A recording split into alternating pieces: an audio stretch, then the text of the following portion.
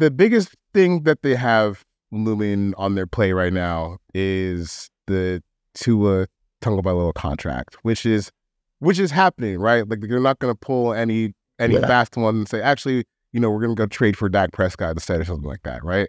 At least in my experience covering this team, they say what they mean or they don't say anything at all. So Chris Greer has said multiple times, like, this is a contract they want to get done. They want this relationship to extend long term. He played 17 games, led the NFL in passing yards this year. It wasn't a fluke. I think he is a guy who you can definitely win football games with. The hurdle he needs to climb, are they winning games because of him? Are they winning games when, in weather conditions, it could mean injury conditions. When Tyreek was hurt, Jalen Waddle was hurt late in the year, that productivity tape off a little bit.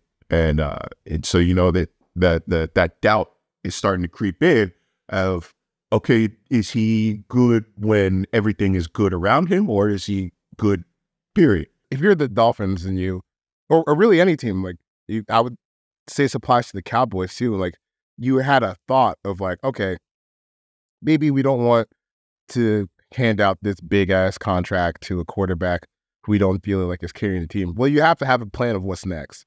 Yeah. And that's pretty difficult to figure out.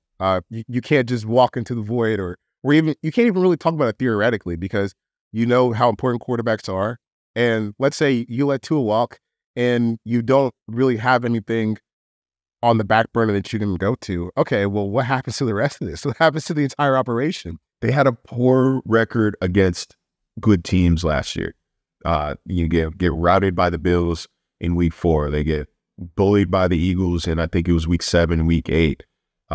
They get embarrassed by the Ravens there on New Year's Eve. Like, it was just the only team they beat was the Cowboys, who is the other good team in the NFL who people said were frauds, against tough opponents. So that did not bode well for him in this offense last year. I think there's still a lot of paper tiger allegations about this Dolphins team as a whole. It's not just Tua, but it's a great point. Like, you can't just say, it's easy to say, okay, we need a new quarterback. Tua is not it.